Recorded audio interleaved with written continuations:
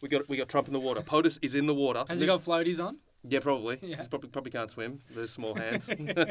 Sure enough, shark hits him. But it's just a baby. Just a little baby horn shark comes in. Yep. Takes off his todger. His dick. Just rips his penis off. Rips his dick off. Rips his penis off. He comes crawling back into the sand, falls over, and there it is. Bloody stump. FBI goes into overdrive. They go into the water, but it's dark. They can't catch the shark. Yep. Shark's gotten away. So at this point, the POTUS's penis is inside the horn shark's stomach. And the horn shark is now on display at in SeaWorld, Florida. In the aquarium. Now, obviously, they're keeping this secret because you don't want the public to know the Right. leader of the free world has just lost his... He's not going to tweet that he's got his dick bitten off. No. No, he's not the type to do that. No, he'd keep that to himself. Yeah. It'd be one of the few things he would keep to himself. Yeah. Why not get all the heroes from the great shark films? Statham. Samuel L. Jackson. Blake Lively. That guy from Sharknado. Ian Ziering. Zero Shark 30. There's the title.